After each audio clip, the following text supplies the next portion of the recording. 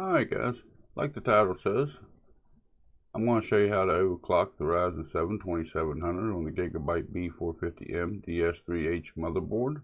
If you've seen my other video, my last video I put up, it's how to upgrade your AMD Ryzen gaming computer in 2019. In that video I showed you how to put in the processor and how to swap out your RAM. I also got me 32 gigs of RAM. Today's video is basically on the processor itself. I got the Ryzen 7 2700, which is 8-core, 16-thread. It runs at 3.2 gigahertz, boosts up to 4.1. I'm going to show you how I'm going to overclock this chip and show you how I'm going to come up with my numbers and how I know that it's going to work fine. Stay tuned, and I'll get into showing you how to get it done.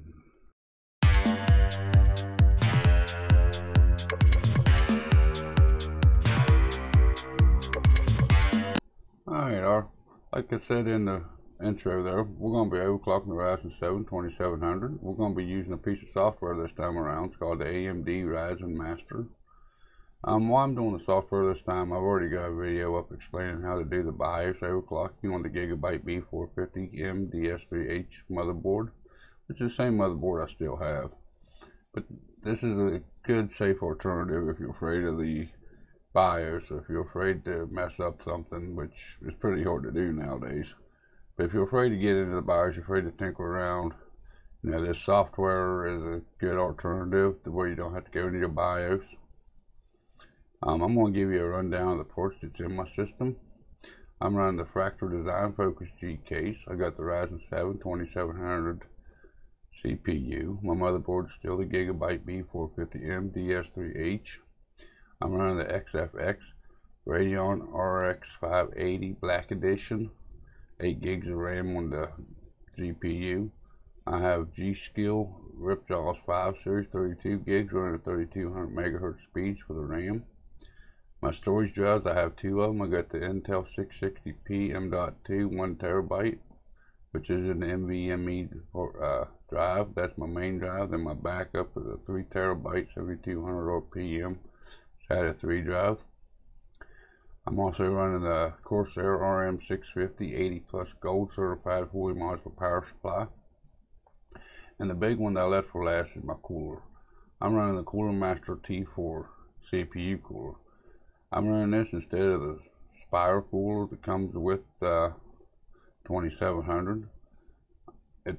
It's designed to keep the temperatures a little bit cooler than what the Spire does. And it's kind of a stand-up air tower cooler, just like the Evo 212 is. Besides, it's a little bit shorter, and you only have 4 heat pipes instead of 6 compared to the Evo 212.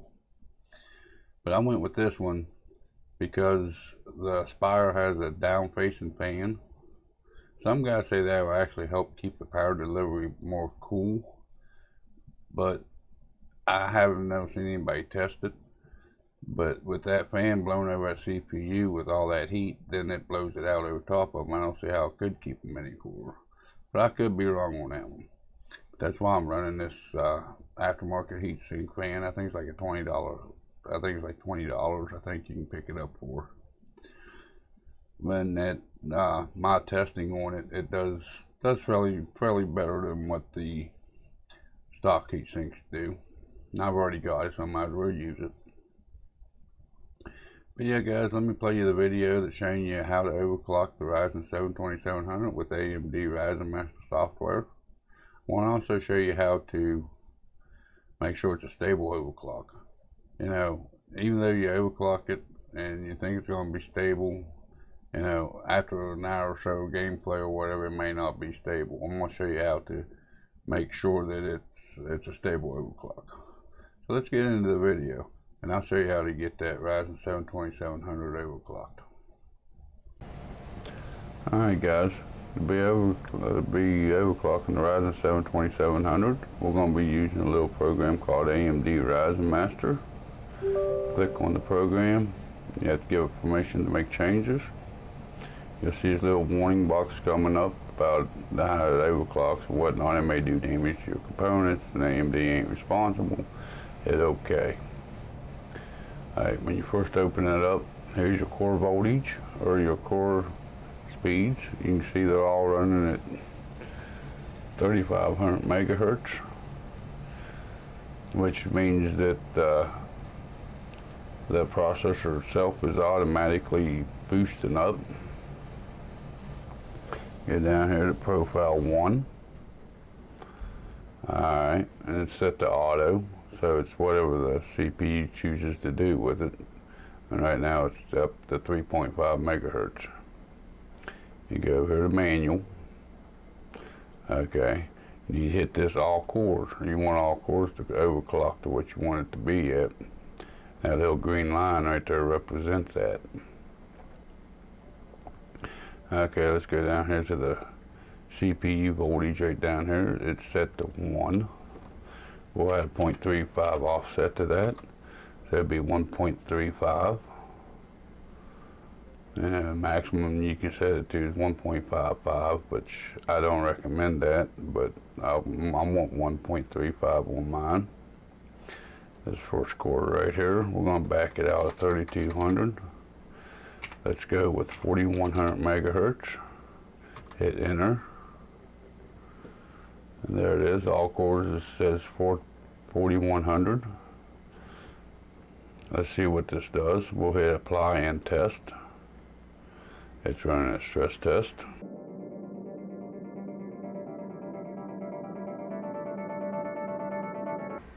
Okay, and right down here it shows you that it passed the stress test. It was successful. So that means it's actually running at 4100 megahertz, which is 4.1 gigahertz on all cores. Now, if you question if this program's actually doing anything, we'll go over here and boot up hardware monitor.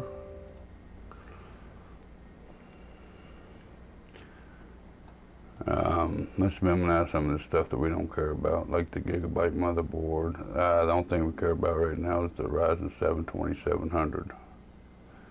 You can see the voltage reaching about 1.33, 1.34, and we got it set to 1.35. Down here is your core clocks. They're all reading about over 4,000 megahertz, so it's about 4 gigahertz. If you hit that stress test button again, you'll see them bounce up, and your CPU usage will go up to 100%.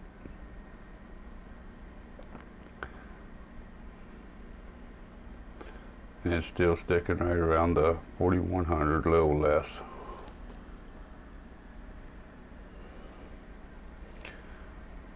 And that just shows you that what the program is doing is actually taking effect into the system.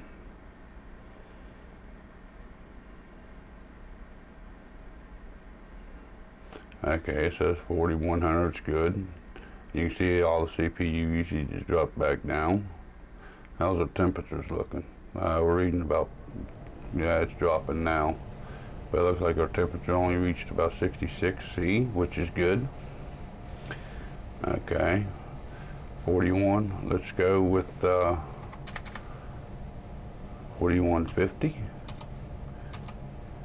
Hit enter and apply and test. Let's see what it does at 4150.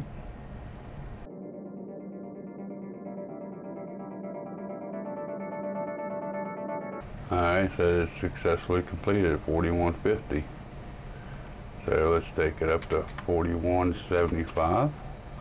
Hit enter. See 4175 across all cores. Hit apply and test.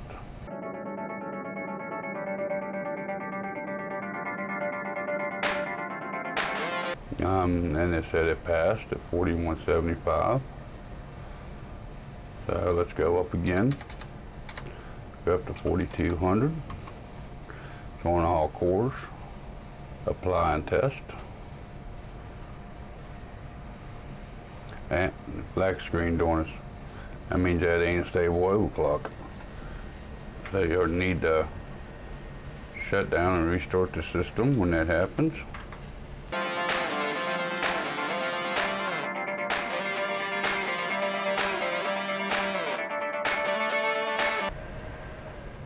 Okay, well, let's get hardware monitor open back up. Let's get AMD Ryzen master open back up.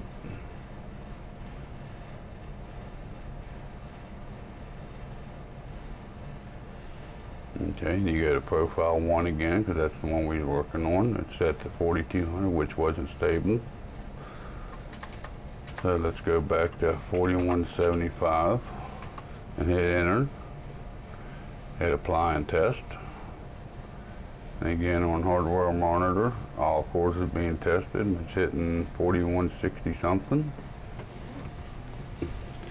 Alright, that time it's saying that ain't stable. So you restart the computer again.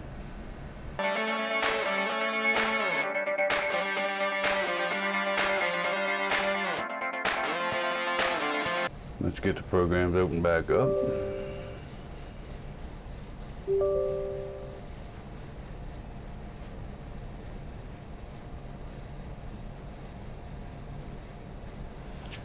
Okay, go back to profile 1. 4175 wasn't stable.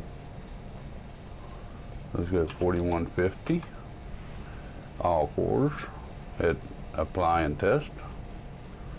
And you can see over here it's 100% on all cores, and it's hitting 4130, 4140s.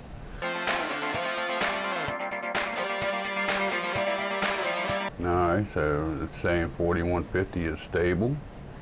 I don't recommend just sticking with their little stress test. I believe in really testing the system to make sure it's going to be stable. So we're going to put them over here to the side. Let's,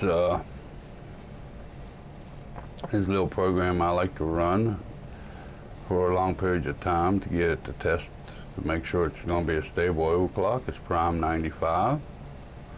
Hit OK. And as you can see, we're hitting 100%. Nah, it must not be stable. So let's restart again.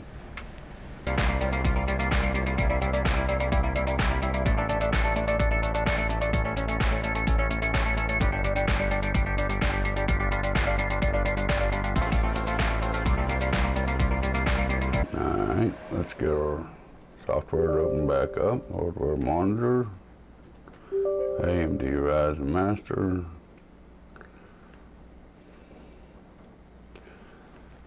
Profile 1. 4150 wasn't stable. So let's go with 4100 across all cores. And we're going to hit the apply button. We don't want it to run its test because we're going to run Prime 95 to test it here. Now it downloads Prime 95. Alright, and we're going to hit go. Pull up hardware monitor. All cores are 100%. And it's hitting close to 4.1 gigahertz. And you want to run this test for 15-20 minutes just to make sure. You also want to keep an eye on your temperature to make sure you got thermal headroom. That way it ain't shutting down because of the temperature of the CPU, which if you get a Ryzen master will tell you what your temperature is running up here. But it's always nice to have a second verification on that. I usually let this run 15 to 20 minutes to make sure it's going to be a stable overclock.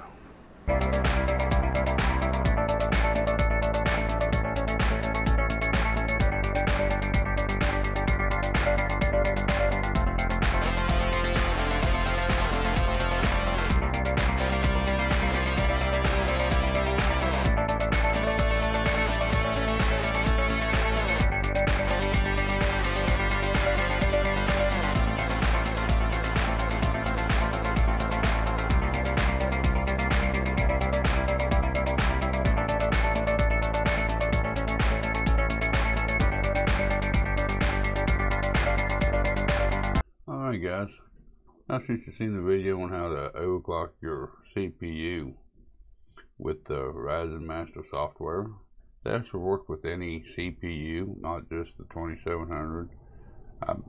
It'll work with any Ryzen processor or any AMD processor. I'm not too sure about the Intel side of things, but I know it will do any of the AMD processors. This just ain't specially for the 2700, it's any of them. And there at the end, you see me run Prime 95 to stress test this. I only ran for about 15 minutes, and I sped it up because I don't want you to sit there and watch it for an hour long. You know, I'd suggest taking that Prime 95, installing it, and running it to test it. Now, I'd let it run an hour or so to make sure it's a good stable overclock, and keep checking your temperatures.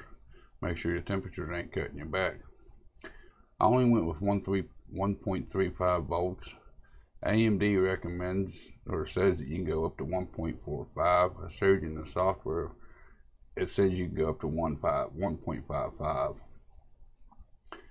But if you can get the overclocks to where you're comfortable with less voltage, it's better on your components. It ain't as much heat that your system has to get rid of. In that video, I have it set to 1.35, but if you look at the hardware monitor, it wasn't even pushing 1.35. It was staying down around 1.2 volts, 1.29 volts, 1.26 volts. So it wasn't even hitting what I had it set at, which means I can run them speeds with less voltage than what it's even set at, which is a good thing. The less voltage you can get to run your overclocks, the better you are. You know, I tried bumping it up off camera, tried getting more out of it with a higher voltage, and it still wouldn't do it. You know, it all depends on the silicon lottery, as they say. You know, it depends on what the processors are made out of. Some processors just overclock better than others. What I got out of mine in that video is what I'm going to run mine at. But that's going to do it for this video. I hope you learned something. I hope you learned a way to overclock your CPU without having to go into your BIOS. By running this software, once you have it set, you can just forget it. Every time you start your computer up or you restart your computer, the software will automatically engage the overclock, so your computer or your CPU will run at that overclock speed, so you don't have to worry about it. And with all that being said, if you guys like this video, give me a thumbs up, give me a thumbs down. There's that comment section. I'll go through them every Saturday on my weekly live show, Saturday mornings, 11 o'clock Eastern Standard Time. And with all that being said, don't forget to hit that subscribe button if you really liked what you saw here today.